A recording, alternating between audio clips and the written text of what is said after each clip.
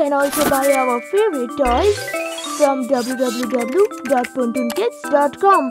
Link is in the description. Welcome to the PunToon Classroom. Science of Cricket. Hey there, fellow cricketer. Today, we are diving deep into the world of cricket science and signals. These signals are like the secret language of the game, helping players communicate on the field without uttering a word. And guess what? I'm your umpire for this adventure. Alright, let's start with the out signal. Picture this.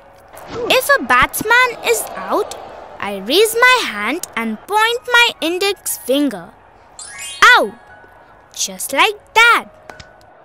Now, moving on to the no ball signal.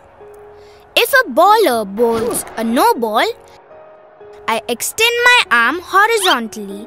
It's a clear sign. When a batsman hits the ball for 6 runs, a smashing shot, I show the 6-run signal by raising both my hands. But what if the player hits a 4? In that case, I'll wave my hand horizontally, signaling a 4. The wide ball signal is next. Imagine the ball is too far from the batsman's reach. I stretch both arms horizontally to signal a wide ball. Now, let's put our understanding to a test.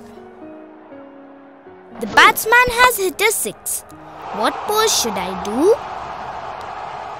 Correct! That's the sign for 6. Looks like we have a wide ball. What should we do? Bingo! That's the sign. Seems like the batsman is out. What should I sign? Perfect! That's how you sign out. And with that, this match has ended. I hope you enjoyed this cricket signal adventure. Now go out there, practice these signals and have a fantastic time on the cricket field. Until next time, play fair and play with passion. Welcome to another episode of PunToon Classroom. And today, it's a fun, playful session about something we enjoy the most. What is it? Playing! Yes, don't we all love to play games? Sometimes outside and sometimes inside our houses. Do you know there are 2 types of sports, indoor and outdoor? And I'm sure we all love different indoor and outdoor games. But let's see how much we actually know about our favorite games. All must come together for guessing some interesting names. It's all about different sports. Let's try who knows facts of all sorts. So, let's begin with the first. Can you guess this game of fun? 11 players run across the field. 2 batsmen aim for more runs to yield. Hitting the ball hard, bowlers and fielders are caught off guard. Let's see who guesses the popular outdoor sport that has great regard. A. Football. B. Basketball. C. Volleyball. D. Cricket. Yes, you are absolutely right. It's cricket that keeps everyone addicted. Now let's check another one. It's a game played in singles or doubles. If you hit right across the net, you won't be in any trouble. 2 rackets and a shuttlecock. The right moves and then it's just a cakewalk. Can you guess the sport that can also be played in your building block? A. Tennis. B. Badminton. C. Table tennis. D. Volleyball. Yes, bingo! It's badminton. a game that's worth to learn. Let's see who gets the next one. It's a game of two with a checkered board. Mindful moves will get you the record. It's all black and white with king, queen, rooks and knights. Can you guess it right? A. Carom, B. Karate, C. Chess and D. Chinese checkers. Yes, you made the perfect guess. It's none other than the game of chess. The next question is about the very popular game of football.